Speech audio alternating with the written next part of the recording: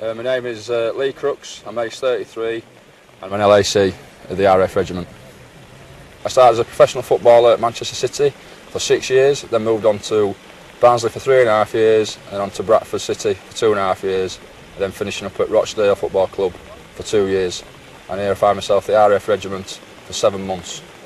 I chose the RAF Regiment just because they're a good force to be with and they do a good job out on the ground. And obviously they do a good job to help the lads in the air. The roles are very similar in a lot of ways. Being a professional footballer takes a lot of dedication, a lot of sacrifices, and also with the lads that you work with, you've got to be 110% committed on the pitch, and equally as a gunner, you've got to be with your friends through thick and thin, be dedicated and be prepared to help each other out when things get tough. I think the qualities that transfer over from the football to the front line is that you've got to help each other, you've got to be strong, you've got to be dedicated, and when somebody's down in the dumps, you've got to help them, pick them up and get them on with it. I think the best part of training to date is, obviously we're out in Centrebridge at the moment, it's nice, wet and damp, but this has been the best part for me, live firing, and we've got another 7 or 8 days left of this, which I'm going to enjoy, so it's been a fantastic time.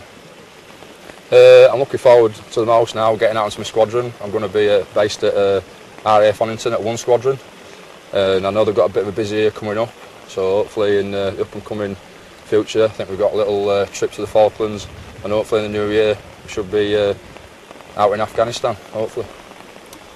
Even though the fitness is a lot different from being a professional footballer to being a regiment gunner, it does help.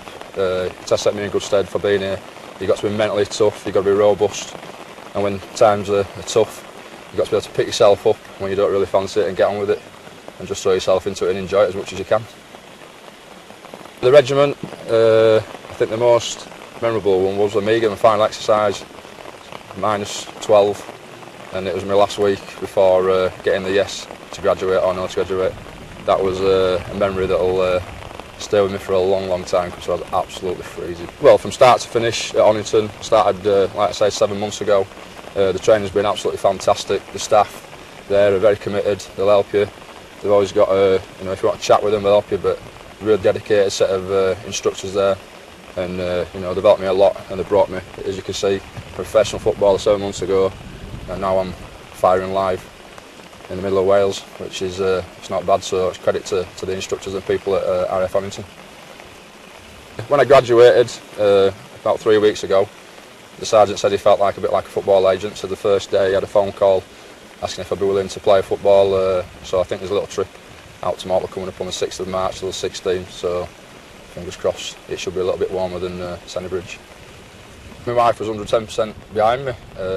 She's got a good career herself, and obviously I've played football in the past, and she said if it's something you want to do, you go for it, and she's 110% behind me, so fair play to her. I'm proud to have her as my wife.